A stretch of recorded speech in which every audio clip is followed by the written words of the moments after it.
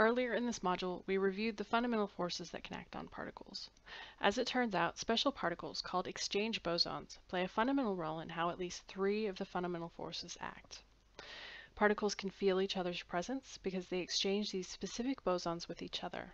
It's like they're sending messages to each other as a way of figuring out whether they should get closer to each other or move further away. Let's look at some of these exchange bosons and think about how they explain some of the fundamental properties of each force. We'll start with the electromagnetic force.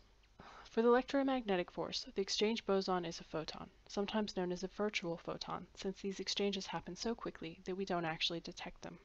The photon is a boson, as the name suggests, and is massless, chargeless, and has spin 1.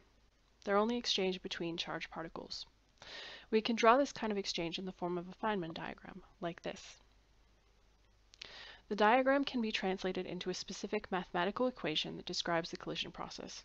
Don't worry, we're not going to get into that here, but the theory behind this is known as quantum electrodynamics, or QED.